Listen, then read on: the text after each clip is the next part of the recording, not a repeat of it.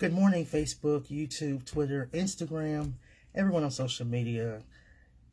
Thank you for joining the City of Refuge Church this morning. This morning, saints, we're talking about pursuing love and the great commandment, the foundation of love.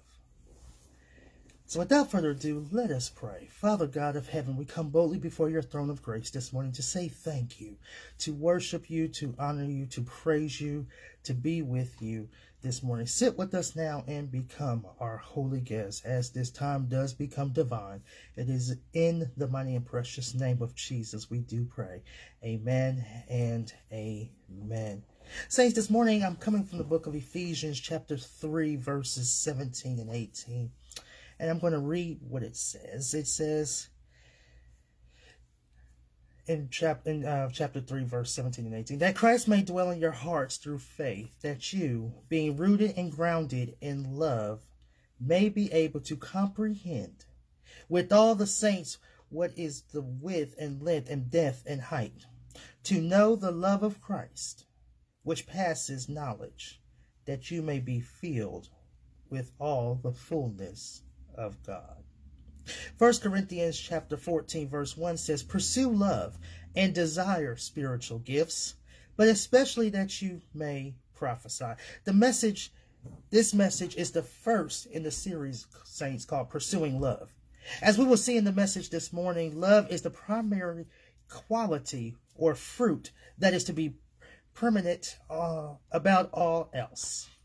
It is something God wants us to pursue in every relationship we're involved in, saints.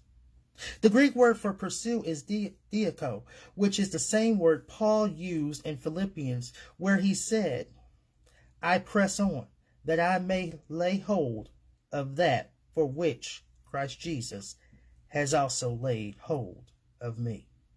It's a strong word that denotes to pursue without hostility and to seek eagerly after. You see, the next few weeks we will see how God wants us to pursue love in our marriages, our relationships, with our children, the household of God, and with unbelievers as well. You see, in the message today, we'll begin by defining the various Greek words that are used for love and how love is to be the preeminent quality or fruit in all that we do as Christians. You see, the definitions will help us to understand the foundation for which love is pursued with God and in all of our other relationships. Saints, love for God and one another must be at the very foundation of all that we do as Christians.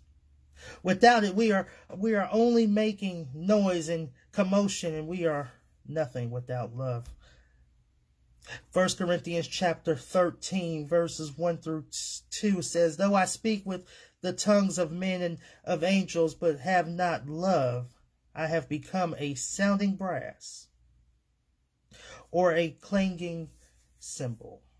And though I have the gift of prophecy and understand all mysteries and all knowledge, and though I have all faith so that I could remove mountains, but have not love, I am nothing.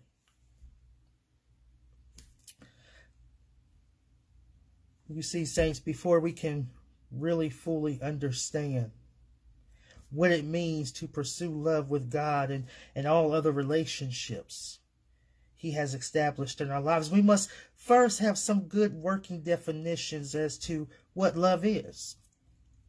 What's love got to do with it? It's important to understand that the Greek language has more than one word for love. You see, number one, the agape or Christian love. Agape or agapo are used to describe the attitude of God toward His Son, the human race, and to all those who believe on the Lord Jesus Christ. Agape or Christian love. This is the most important type of love, saints, because all other expressions of love should flow out of true Christian love or agape love. Therefore, we will discuss this in detail and just briefly discuss the other expressions of love that are involved in the relationship to God.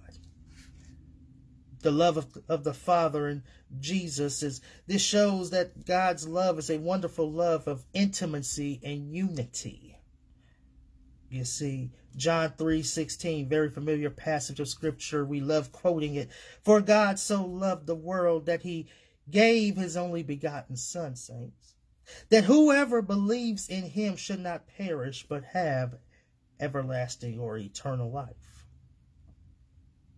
The love of God expressed to those who believe. This shows that in order for us to come into the fullness of his love, there must be a response on our part. John 14:21, he who has my commandments and keeps them, it is he who loves me. And he who loves me will be loved by my Father, and I will love him and manifest myself to him. See, love can only be known from the action it prompts. God's love is seen in the gift of his Son. This is not the love of complacency or affection. That is, it was not drawn out by any excellency in its objects. Romans chapter 5 verse 8 says this, but God demonstrates his own love towards us, in that while we were still sinners, Christ died for us. You see, saints, Christian love or agape love has God for its primary object and expresses itself first of all in implicit obedience to his commandments. Christian love or agape love has God for its primary object. John chapter 14 verse 15 and 21, if you love me, keep my commandments. He who has my commandments and keeps them, it is he who loves me, and he who loves me will be loved by my Father, and I will love him and manifest myself to him. You see, saints, Christian love, whether exercised towards your mate, your children, the brethren, or towards men in general, is not an impulse from the feelings that you have. It does not always run with the natural inclinations, nor does it spin itself only upon those for whom some affinity is discovered. Christian love seeks the welfare of all and works no ill to any. It seeks opportunity to do good to all men, especially toward them that are of the household of faith. Romans, you can see, read Romans 15:2, 13:8 through 10, Galatians 6:10, 1 Corinthians 13, and Colossians chapter 3, verses 12 through 14. The foundation of love, saints. In summary, Christian love or agape love expresses the deep and constant love of a perfect being towards entirety, unworthy objects, producing and fostering a reverential love in them toward the giver, and a practical love towards those who are partakers of the same, and a desire to help others to seek the giver. You see, it is an unselfish love, ready to serve. This is the kind of love God wants us to pursue with all of our hearts, mind, soul, and body. Christian or agape love. Number 2 is Philadelphia or brotherly love. The second kind of love I want to mention is simply called brotherly love. It is a love for the brethren, a fraternal kind of love that simply shows kindness towards one another. 1 Thessalonians chapter 4 verse 9 says, but concerning brotherly love, Philadelphia, you have no need that I should write to you, for you yourselves are taught by God to love agape one another. Brotherly love. To love the brethren, saints. Number 3, affectionate love or Philo. Philo love is a affection that is expressed between friends and individuals. It expresses sentiment or feeling. This is the kind of love Jesus had for his beloved disciple John. It is the kind of love that is often expressed between a husband and wife. John chapter 20 verse 2 says, Then she ran and came to Simon Peter and to the other disciple whom Jesus loved, and said to them, They have taken away the Lord out of the tomb, and we do not know where they have laid him. You see, this is also the kind of love Peter displayed to Jesus when Jesus asked him whether he loved him or not. John 21:15 says, So when they had eaten breakfast, Jesus said to Simon Peter,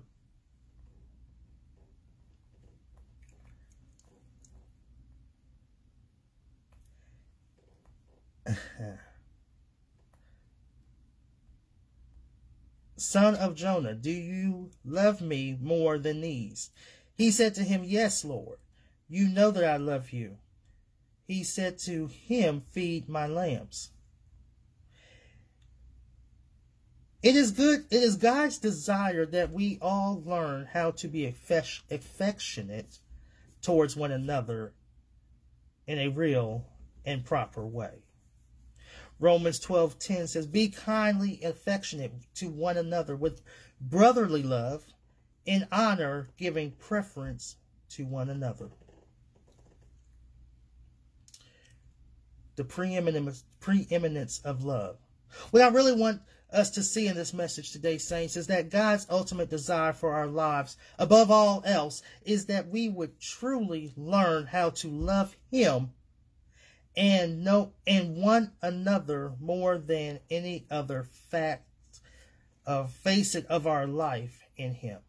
We need to learn to love him and one another, saints. This is more important than fulfilling our calling,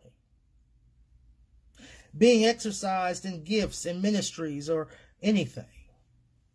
Without love, we are nothing, saints. We need to get that through our heads. Without love, we are nothing. Love is the glue that holds everything together. Colossians chapter 3 verse 14, But above all these things put on love, which is the bond of perfection. Of the three essential ingredients in our relationship to God, the Bible says love is the greatest. It's greater than our faith, because our faith works by love. 1 Corinthians chapter 13, verse 13, And now abide faith, hope, love, these three. But the greatest of these three is love. Galatians chapter 5, verse 6 says, For in Christ Jesus neither circumcision nor uncircumcision avails anything, but faith working through love. You see, saints, if we are lacking in faith and desire for other things that are important to the kingdom life, could it be that our love is what is really lacking? You got to think about that, saints. If we are lacking in faith and desire, could it be that our love is lacking? To love God with all of our hearts, soul, and mind and body is the first and great commandment. The second is to love our neighbor as ourselves. See, this is the royal law of which James speaks of as well.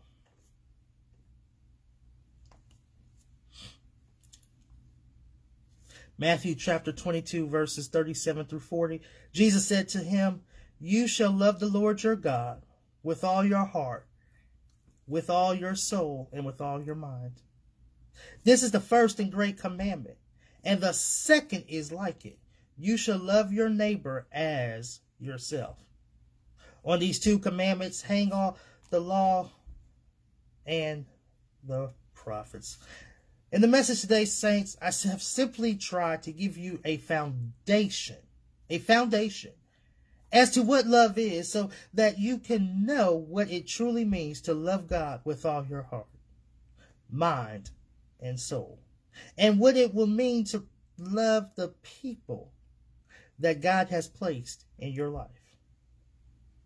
In the following weeks, we'll talk about and shall discover what it means to love God and how we go about doing that. Pursue love, saints. Pursue love. Love the Lord. Love your neighbor. And pursue the love of Christ. Amen. Father God, we thank you for what our eyes have seen, what our ears have heard this morning. We just love you. We worship you. We honor you. We praise you. We thank you for sitting with us and becoming our holy guest this day. It is in the mighty and precious name of Jesus. Amen and amen.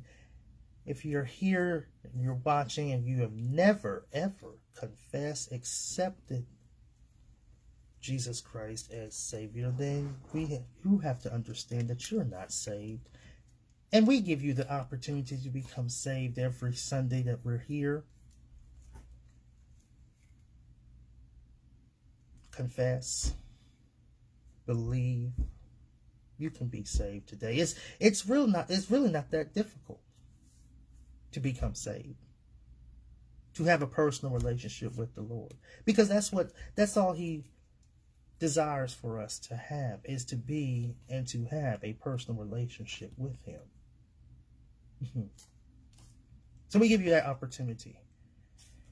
We also give you the opportunity to link up and join up with the body of believers by way of the City of Refuge Church. If you're searching and looking for a church home and don't have one, we give you that opportunity to become joint heirs with us, as well as we are joint heirs with Christ.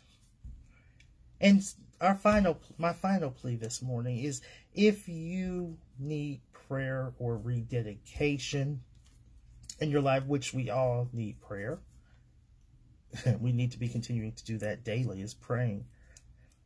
Pray without ceasing. We give you that opportunity. We have great men and women of God who love the Lord and have a personal relationship with Him.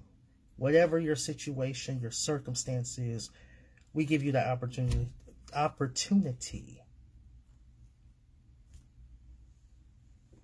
for prayer. Salvation, church membership, joining the body of Christ, and prayer rededication. You have a prayer need, we have a link on our website that will let you spell out what your prayer request is, and you can it can be anonymously done. You want to join, we give you that opportunity to do that as well on our website. Amen. If you want to give, we all should be giving 10%.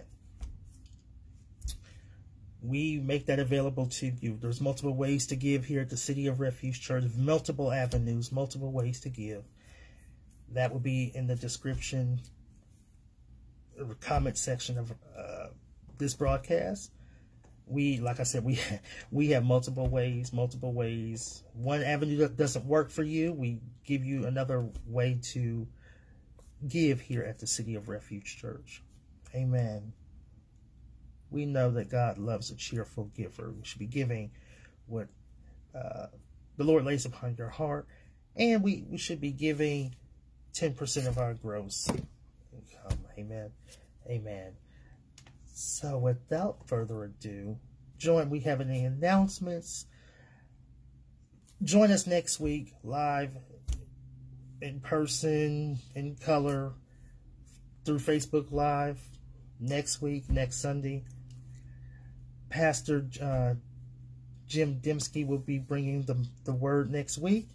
Amen. Join us live. We'll be so great to have you. Continue to pray. Continue to love yourself. Love your neighbor. But mostly, saints, love the Lord. Love the Lord. Pursue love. The message there. Make sure you share this broadcast with your family, your friends, your co-workers, your neighbors, even your enemies. Just share the message. All right. Amen. God loves you. We love you too. We'll see you next week, God willing. A lot of things are going on. God willing, we'll see you live in person through Facebook Live next Sunday. Have an awesome, blessed week. Love on somebody. Love your neighbor. Love, love, love the Lord. And continue to worship him. Amen. Amen. So have a blessed week. Have an awesome week. We'll see you next Sunday, 10 a.m. Central Standard Time. God bless you. Have an awesome week. Be blessed.